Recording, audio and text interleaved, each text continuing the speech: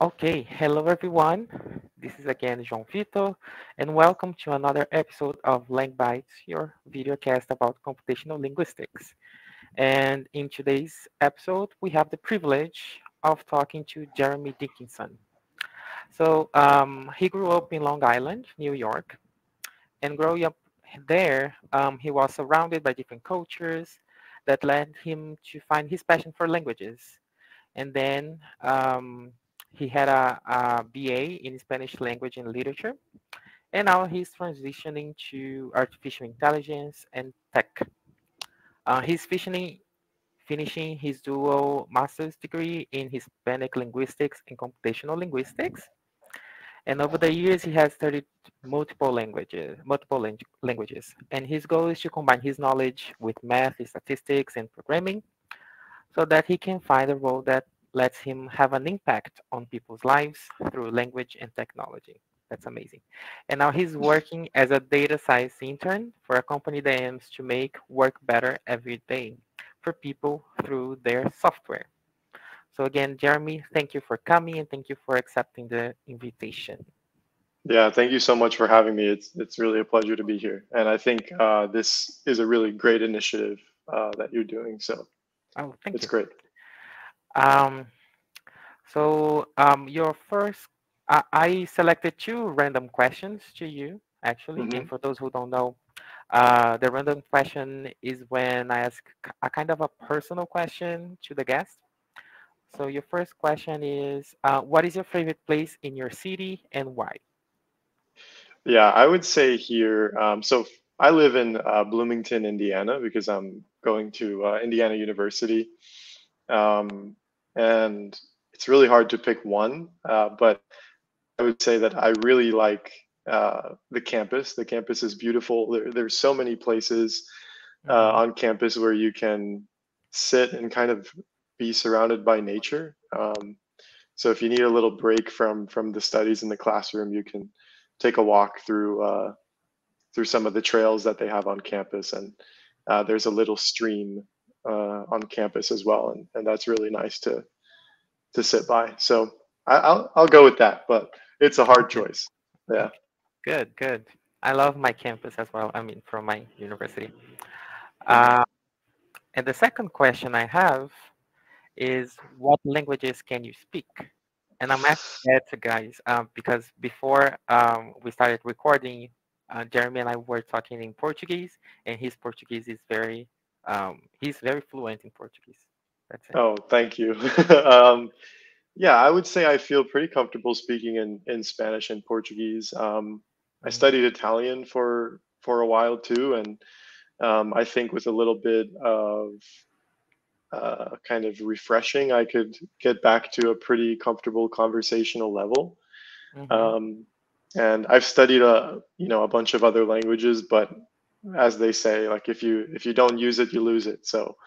Um, yeah, I haven't practiced a lot of those languages recently, but yeah, Spanish and English and Portuguese and Italian Nice. probably. Yeah. And do you study Portuguese and Spanish in your masters or only Spanish? So I personally only study Spanish. I've taken a lot of courses on, for example, Spanish syntax, semantics, Hmm. phonology, sociolinguistics, a lot of those different areas. But the department does offer some Portuguese classes and some kind of events for Portuguese speakers. Hmm. Okay. Great. So now we are going to move on to the questions about computational linguistics and mid-journey. Great. Question would be, could you share with us some insights into your academic journey and how did your interest into computational linguistics and Hispanic linguistics develop and what motivated you to pursue a master in this? Yeah. So I grew up on Long Island, New York, and growing up there, there were a lot of kids who had come from specifically Central America, so um, El Salvador and Honduras.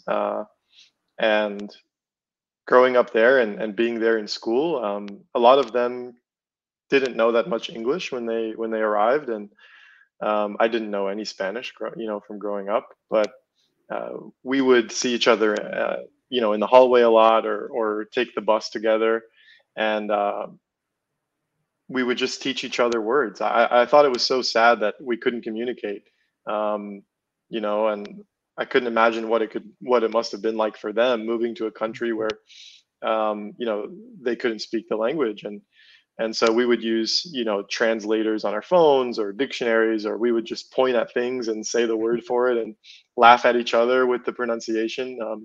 And so that's kind of what got me started uh, with with Spanish and some of the other languages.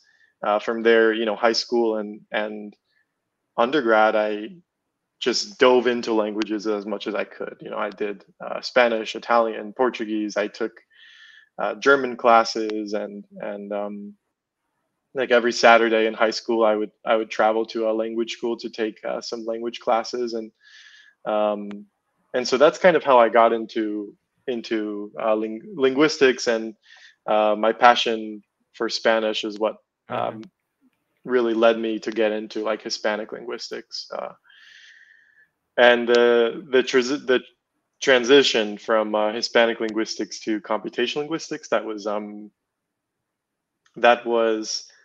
an interesting one. I took a class called Language and Technology at Stony Brook University, and there they kind of introduce you and tease you with some of these ideas of like conversational AI and things like that. And it was really kind of an intro to Python course, working with some text and things like that. And I was I really fell in love with that, and I really enjoyed it. But I think I was kind of scared, and I lacked a lot of confidence in being able uh, to kind of get into the world of computational linguistics, NLP, and machine learning, uh, and so eventually, I came here to IU to study Hispanic linguistics, and um, it took a little bit of um, me pushing myself outside of my comfort zone to be able to apply for the computational linguistics program here and kind of get into that world. Mm-hmm. Okay, Yeah. interesting. And is computational linguistics a strong field at your university? Like, Yeah, is it I would spread? There are many professors. I would say there are. I think there's maybe about three or four main professors. Some teach. They rotate the courses that they teach, and um, some of them advise, for example, PhD students, and I think some of them also just lecture. But I think it's definitely growing. Um, Hmm. it's growing a lot, and that's pretty exciting to see. Yeah, we need Mhm. more. Yeah, yeah, definitely. Great. Um, and you are graduating in your master's degree very soon. Uh, Hmm. so I would like to know what were some of the most significant challenges you faced during your academic uh, journey in computational linguistics, and how did you overcome them? Yeah, I really like this question a lot, because I think, like, especially um, for people that come from a language background or linguistics, like this, it's an important question, like, Hmm. um, to get the answer to. And for me, like I said, middle school, high school, college, I dove into languages and linguistics as much as I could, while also kind of running away um, from math concepts or Yeah. statistics or, for example, programming. Not because I didn't like it, but I lacked a lot of confidence, um, and so I think one thing that, if I could like give some advice to people that come from a language background and they're trying to get into computational linguistics um, is to give yourself the permission to fail, and to give yourself the permission to be bad at something. Mhm. Because I was so scared. I would in undergrad when I was just taking Spanish courses, I was interested in learning Python and programming, and I would take these, kind of online little classes and courses that they have, and when I would get something wrong, it would it just for whatever it just devastated me, and it made me want to like close my laptop, and I would get frustrated, and I think like one of the biggest that was one of the biggest challenges for me to overcome, was giving myself the permission to be bad, um, and not necessarily bad, but just Mhm. make mistakes, and not know how to do things. And once I got over that, uh, things really started to. Um, that's when I really started to make progress, because it was like, yeah, let's try this. If I Mhm. fail, okay, we keep going, and we try to fix it. Yeah, And so, yeah, I think that's it. great. And I think that Mhm. will resonate with a lot of people that does with a lot of people that do linguistics or language related majors, because usually Mhm. um, we choose this kind of major because we don't like math Yeah, yeah, or yeah, we and enjoy doing math.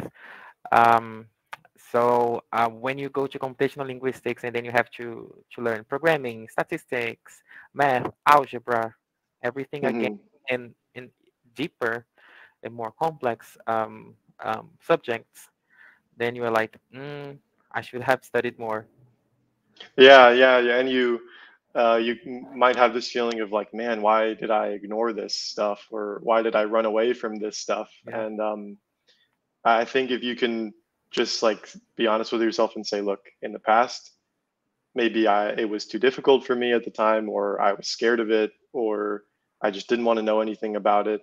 Um, and maybe I'm a little scared now, but if you can say like, I recognize how useful it is, and the role that it plays in what we do as computational linguists, and if you just have that, uh, if you can kind of develop that resilience of like, it's going to be hard. I'm not going to understand things at first, Mhm. and I'm going to scratch my head a lot, and I'm going to get frustrated. And if you can just kind of put that out there first, and accept that and say, okay, I'm going to keep going, then Mhm. you'll get there. You'll Yeah, and get that's there. part of the process, Yeah, failing and doing it again. And it's also science, right? Because science is exactly. that, right? Um, and I believe you agree with me, but doing a master's degree or PhD in this kind of area is also the moment for you to get these abilities. This is Hmm. because Yeah. a master's degree or a PhD, they are very project based. So you will learn something dedicated to your project. So possible, very likely will be very interesting to you because it will solve a question that you have, but also Hmm. you will have more opportunities to do so because you have professors, you have courses, you have labs, you have workshops at your university. So Hmm. these formal kind of studies, they are also um, the opportunity for those who don't like math or want to learn math and they are linguistic majors can learn those other skill sets. Yeah, and like I like what you said. Like this is where, um, this is like in a master's and PhD program. That's what you're doing. That's kind of why you're there, is to get exposure to things that you haven't had exposure to.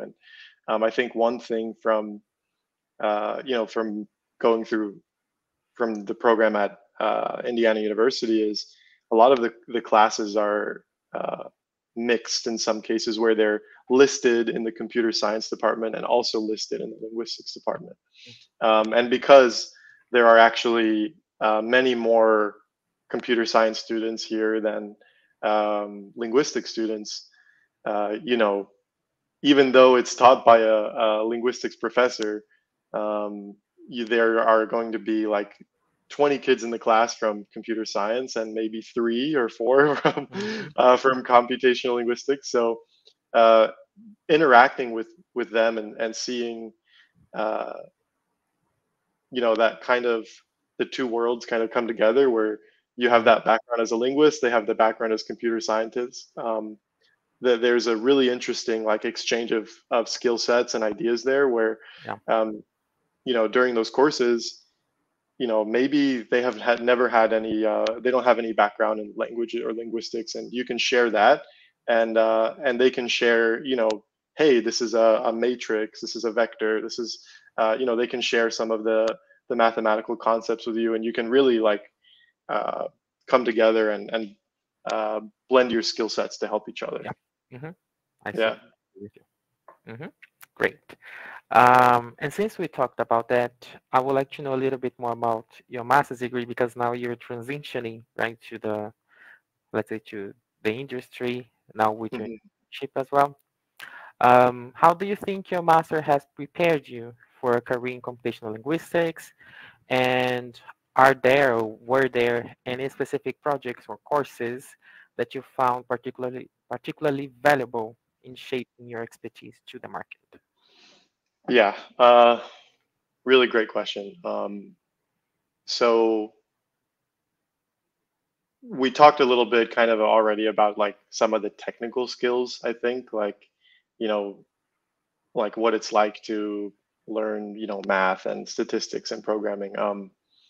So I think there are a couple of different skills that aren't technical that this program uh, helped me develop. So we can kind of put that aside for a second and focus on these. And what I think these would be are being able to like identify a problem, um, or whether it's a research problem or whether it's the task that you have at hand, and clearly define it. um, and then also being able to like break that down into steps of, okay, I have kind of like where I am now, and I kind of know what the destination looks like how do I get to that destination?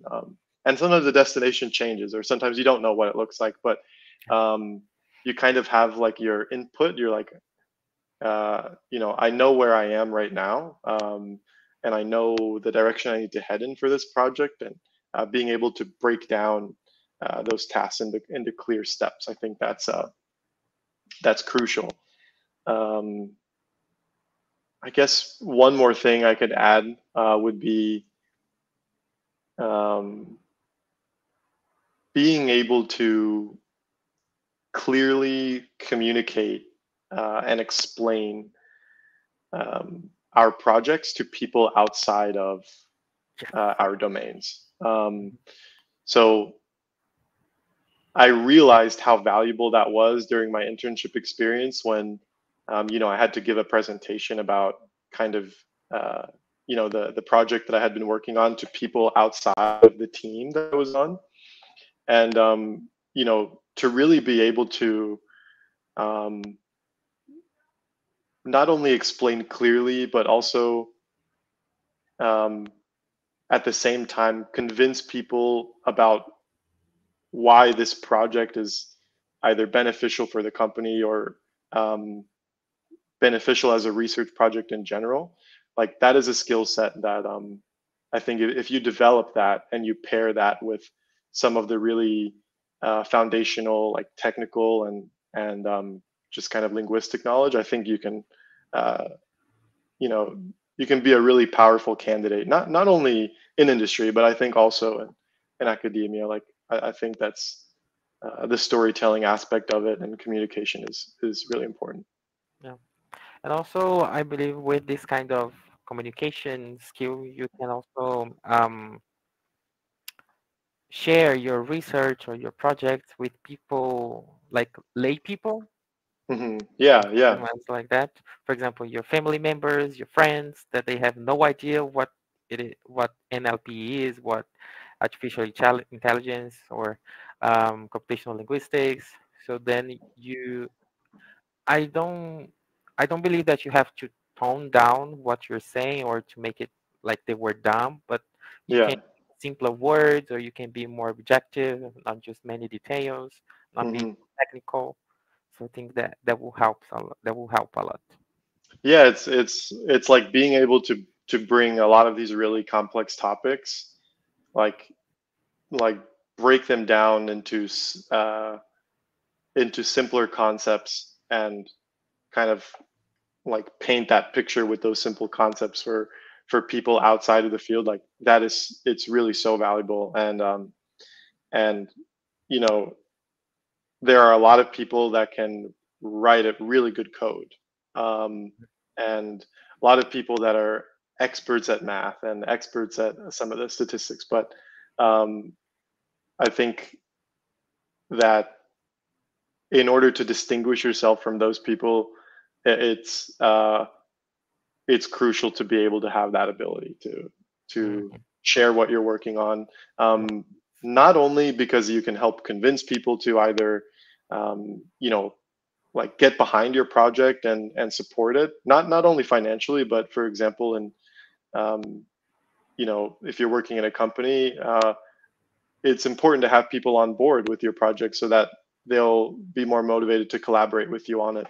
But also because when you share these ideas, you get feedback from people that have different perspectives than you do, because they're looking at it from their background, and Yeah. being able to get their feedback. Um, Sometimes it opens your eyes to things like, wow, I never even thought about that, because I'm just so, uh, you know, deep into it that, um, you know, it can really open your eyes to some cool things. Hmm. Great. So now I would like to move forward to let's say a specific project that you've done.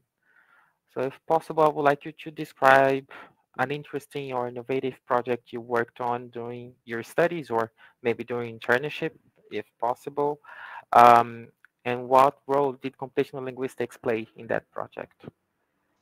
Yeah. So I worked on a project where I trained a model to identify the expression of suicidal ideation in Italian. So if people, for example, tweet something that may indicate that they're um, considering suicide, um, Mhm. that it could identify that. And so, you know, that involved a lot of skills from both linguistics and kind of computer science, right? That computational linguistics Mhm. perspective, because it was, I was doing it for Italian, because I don't think it had ever been done before for Italian, and if it has, I couldn't really find anything about it. So, you know, being able to analyze the language from the lens of a linguist, and um, you know, use my knowledge of Italian there, and then also actually write the code necessary um, to both collect the data, process the data, and then actually train the models. That was, Okay. uh, you know, that was kind of a really good project that I think like Hmm. uh, really made good use of kind of my different skills and pushed me to learn things that I Yeah. didn't know. And it was Yeah. something that you did back to back, right? Yeah, yeah, and it was like during a semester for a class, and Yeah. I actually reached out to some Italian mental health professionals over in Italy, and um, communicated with them kind of about some of the data that I saw, and how to go up, because it's a very uh, it's a topic that you have to be very careful with, and how Yeah. you approach it. And the reason I actually haven't posted it or shared it anywhere is because um, It can be too I, tricky. exactly, yeah, it's a very sensitive topic that has to be handled in a certain way. Um, but yeah, I mean, it was kind of that process of, okay, defining what the project is. Okay, collecting the also looking at different research, similar research. Mhm. Um, you know, collecting the data and writing the code to collect the data. Doing that linguistic analysis to uh, kind of help differentiate, for example, the suicidal tweets from the non-suicidal tweets, and then from there, kind of extracting those features and building out that model. And that was like kind of an end-to-end project that was I Mhm. really learned a lot from it. So That's super nice. Well, mhm. I hope you can find a way to share your project because it seems very interesting. Yeah, it's Um, I would really like to continue working on that and get it to a state where I can share it. Yeah. Great. Share Mhm. with us when you do it. Yeah. So I would like to move on. What you're planning for after graduation, uh, with your master's degree. So how do you envision applying your skills and knowledge in the real world after graduation? Are you considering, for example, research, industry, or other avenues for your career? Um, there are a bunch of questions here. And aligned with that, how do you see the market for computational linguists now? And how are you looking for those roles? Yeah. So I think I'll actually start with The last question. the last part that you mentioned. Yeah. I think with the kind of explosion of computational linguistics and NLP in the past like year or so, with LLMs Hmm. and a lot of the developing technologies. I think that the market is looking pretty good for computational linguists right now, especially um, if you find companies that really recognize the value of having someone with a background in language or linguistics. Um, Hmm. so I would say, I think the market is looking pretty good. It's definitely very competitive as well in terms of like the candidate pool. Um, and then also in terms of looking for jobs, I think aside from using kind of uh, the traditional like look search through like LinkedIn and Glassdoor and Indeed and some of those platforms, like I think something that's really powerful is being able to network and kind of use, for example, LinkedIn to connect with different people. Um, I had a recruiter reach out to me because he had seen a post that I had made within the past few months, and he just said, I saw that post and um, it just got me really curious, and I wanted to talk to you to see if you could be interested in a certain role. Um, and so I think there's like a power in kind of creating an online like magnetic presence that actually helps like pull some of Hmm. these Yeah. opportunities towards you. Um, yeah, do you have any like what has that been like for you, or what do you think about that? Yeah, it kind of happened with me. I started posting some more technical posts, some technical texts, and then someone from a company reached out, and then I got the job. It's where I'm That's employed awesome. right Yeah, now. that's So, great. um, and then another recruiter reached out to me because I talked to them about other stuff, and then they remembered me because I have networked with them before.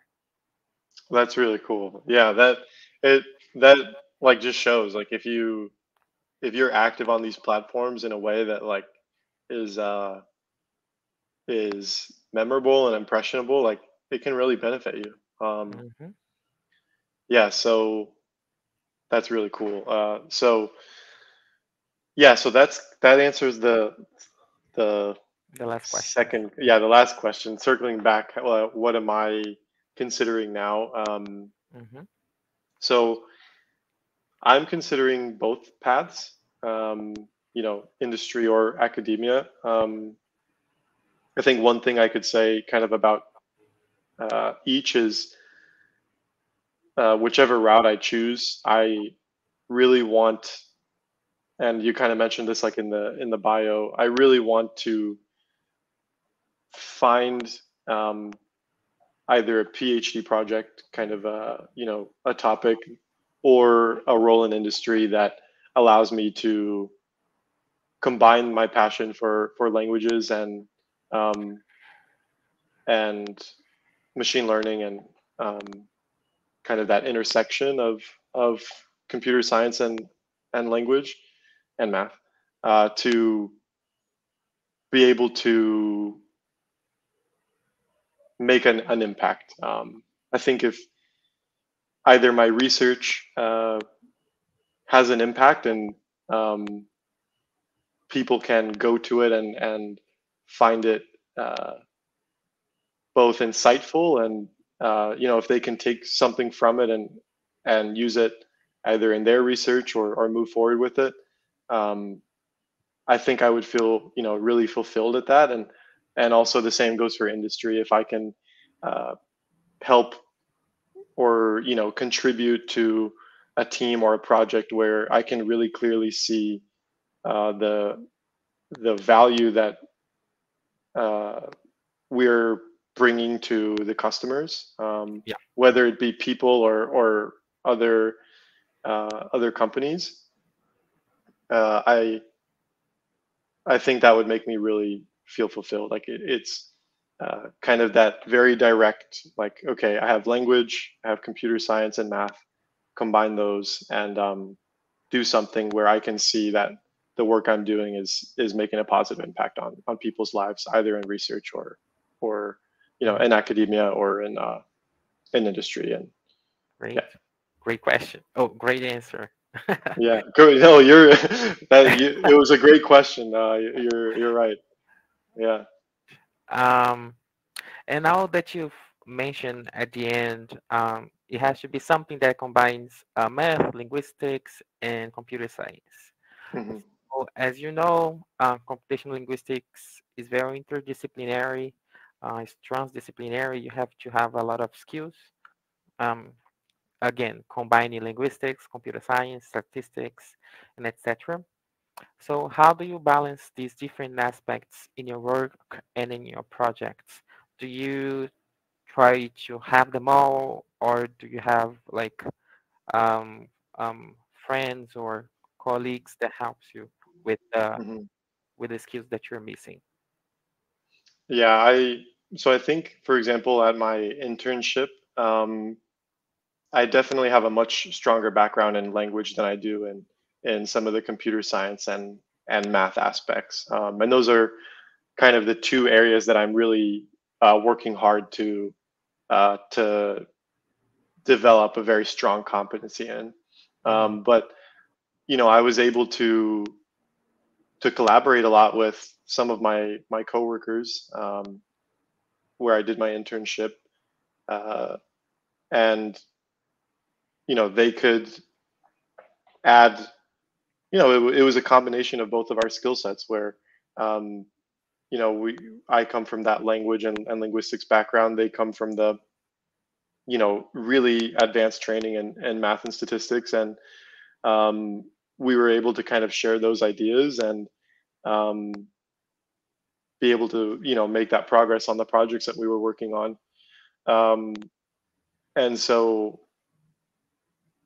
but with saying that, I want to also develop those skills myself. Hmm. And so during the week over the summer, during my internship, I would work Monday through Thursday, and I would identify some kind of key concepts that I think I needed uh, to really nail down and know well. And then I would spend Fridays going to the library and getting some books and trying to kind of, and also using like some YouTube videos and resources to kind of teach myself some of those concepts. Um, and I guess so that was kind of in my experience at the internship. And at school it's pretty similar where some of the courses that I've taken kind of demand that knowledge of you, and Yeah. that gives you that like catalyst or that like impetus to really say, okay, I have 5 hours today. I'm going to spend it at the library, Yeah. teaching myself these concepts. So yeah, Good. You have to. We have to work hard, guys. yeah, It's important. it's a lot of like resilience and Yeah. curiosity and Yeah. drive, I think. Yeah. And it will be very demanding, but I think it will be worth it. I'm experiencing that right now as well with my master's degree. Hmm. It is very demanding, but it's what I wanted. So Yeah, yeah, yeah. You have to remind yourself of that sometimes. You're like, wait, I signed up for this, yeah, you it's know? my fault. So, Yeah, yeah, I got myself into this. I have to get myself out of it. yeah, But yeah, like you said, it's worth it, right?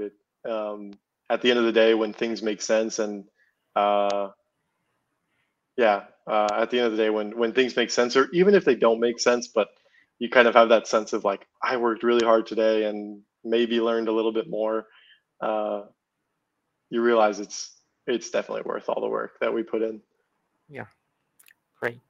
And then, as our last question, as you're a recent graduate or very soon to be a master's in linguistics, um, what advice would you give to beginners or aspiring computational linguists who are just starting out their academic journey or considering a career in this field? Oh, that's a good question, and it's so hard to try to find like try to find some things that don't take me like 20 minutes Yeah. to explain. Um, so okay, I have a list in my head. I'm going to try to work through it. I would say there are three things that Okay. are really important, and I just mentioned them, which are resilience, and so that to me is the ability to, when you don't understand something, when the project doesn't go the way that you're hoping it does or you wanted it to, um, when you're yeah having some friction with a group in a on a group project, or you're uh, sitting in class just kind of feeling a bit lost because um, yeah, because of the material, like it's being able to say, um, it's okay. I'm gonna keep going, um, and being able to kind of get up after you fall down and you have those failures. I think that will bring you really far. Mm-hmm. So that's the first one. The second one, I think, is curiosity, uh, and being able to say like, you know what, I don't know this. I want to know it. Who can I talk to? Uh, who can I connect with? Whether it's LinkedIn or online, or someone at your university, or um, being able to kind of have that curiosity to learn what's going on right now in the field. Like right, NLP and computational linguistics, like everything moves so fast Yeah. that I think you really need that curiosity to say, you know what, I don't know about this. It's okay that I'm not an expert in it. I'm going to go learn from the people that are experts, and Yeah. so I think that brings you far too. And then Can I that add last something one, there? oh, absolutely, yeah, absolutely. Sorry. Alongside with that, learning, you have to have curiosity because everything is changing. Like Yeah. today is something, tomorrow will be another language model that you have to use.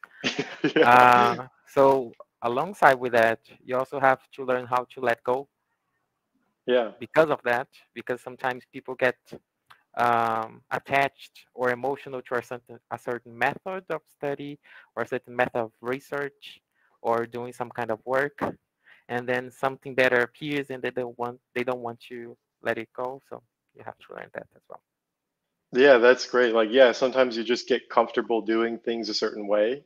Um, like, that this library works for this one thing that you want to do, and or you, yeah, whether it's a, a technology or just a methodology, you kind of get like comfortable with it, right?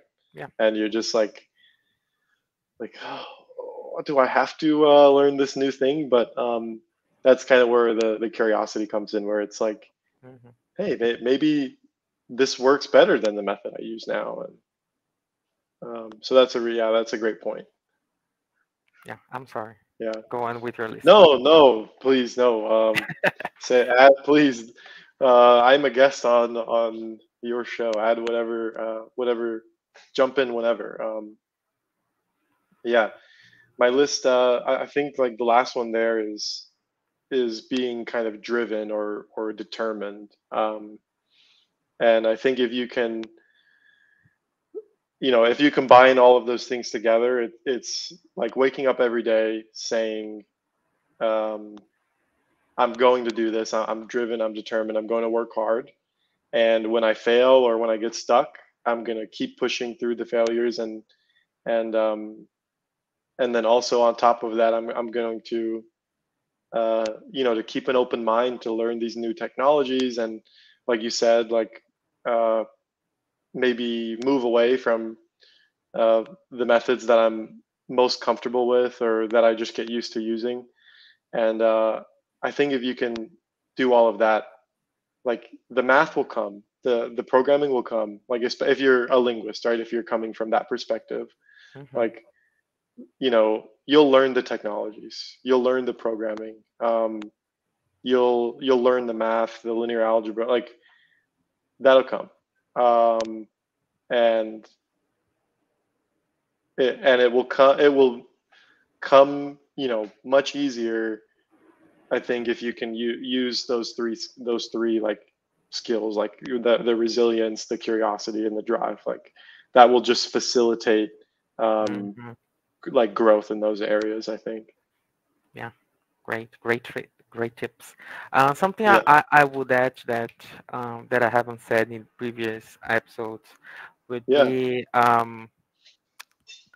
at the same time that you're studying math, statistics, programming, that are very important skills for computational linguists. Don't forget to study linguistics as well, because you're a Yeah. computational linguist.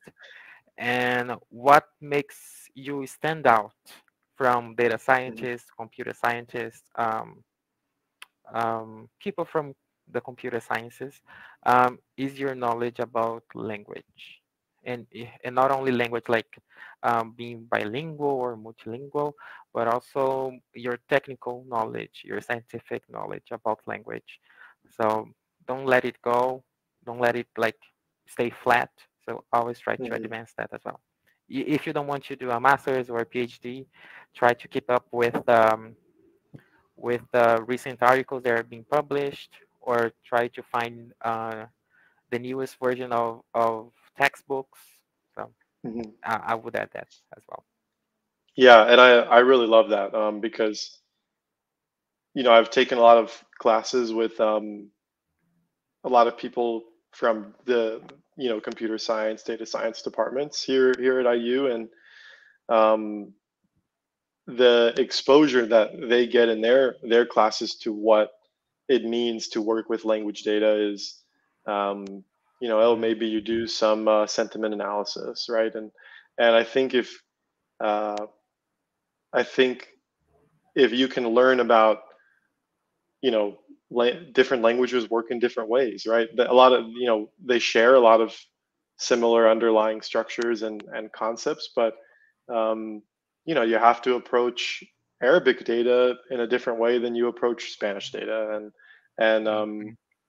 and recognizing like not all language data is the same, and um, like you said, kind of having that scientific knowledge, like that will really help you stand out if you're coming from that uh, computer science, data science side. That you'll do better work, and